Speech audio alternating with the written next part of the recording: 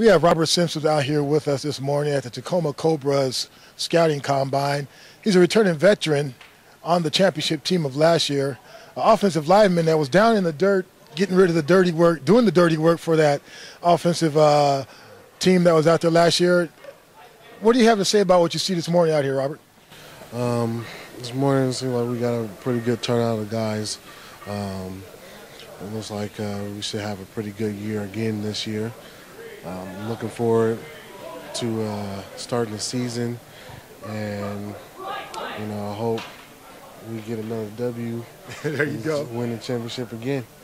Now, last year being the first season with the Tacoma Cobras, was it all that you expected, or what are you looking forward for next year? Or what did you take out of last year that really sticks with you? I took out of last year that it takes a lot of hard work. I played for the Titans the year before, and it was like unorganized and not a lot of teamwork. But with the Cobras, we had a lot of teamwork, a lot of family, and I'm glad to have a new extended family this year.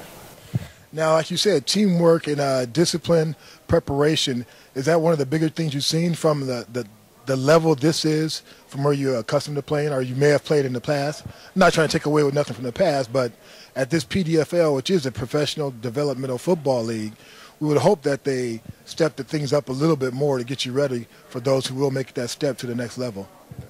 Definitely. Last year, we showed a lot of dedication. We actually went to practice as versus from other teams. Sometimes you got half and half show up.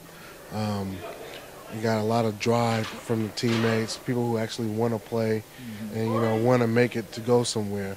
No just I'm playing this for fun, I'm doing this on my off time. We're actually trying to get somewhere. Well, that dedication and that self-motivation and discipline does make the big difference. I would say it probably makes a big difference between just being happy to be on the field and actually working to get somewhere. Yeah, it's a lot of dedication to play in this league. You gotta set your goals high, and you gotta want to actually achieve them. Right. You gotta have the drive all the time, because it gets tough at times. Exactly. Some of the players like myself, I'm from Seattle, and gotta go to Tacoma to practice, and it takes a lot of will and dedication to 2 or 3 times a week, 4 times a week sometimes, to make it out to Tacoma every day, and practice. And as like myself, like I was telling the guys earlier, I just got off at 8:30 at work, 12-hour shift. And some of the other guys probably did the same thing as me, and you're still out here ready to go support the team. That's Robert Simpson. Words of wisdom to many of you who may be thinking about taking a step into this league. He's explained it very well. It's a lot of dedication, self-dedication and motivation, hardships that you have to overcome yourself. And a perfect example, a humble man, but don't get it twisted, as they say. He's putting it down in the dirt, down in the trenches.